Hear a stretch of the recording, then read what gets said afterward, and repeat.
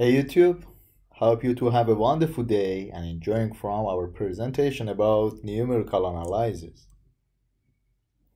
Today, we released a very useful model, which is including plastic behavior of steel and concrete materials.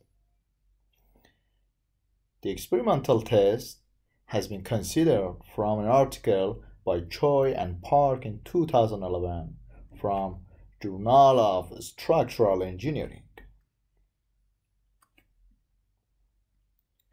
The experiment is conducted on a three-story concrete frame with thin steel plate walls. Right side figure shows deformation and cracks after lateral loading.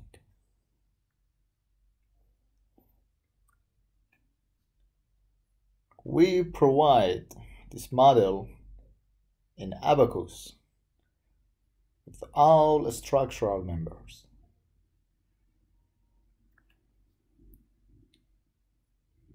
And also, we assigned the nonlinear behavior of steel and concrete.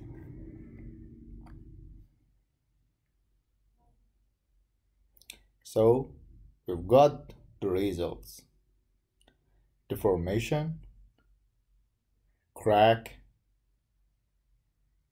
and stresses contours.